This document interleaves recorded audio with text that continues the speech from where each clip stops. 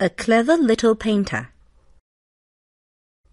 Jane started painting when she was 4 years old, and when she was 6, she was already very good at it.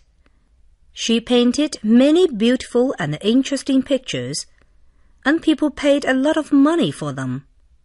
They said, "This girl is going to be famous when she grows up, and then we're going to sell these pictures for a lot of money." Jane's pictures were different from other people's. She painted only half of the paper. Everybody said, "That's very clever. Nobody else does that." But in fact, Jane was too small to reach the top part of the paper.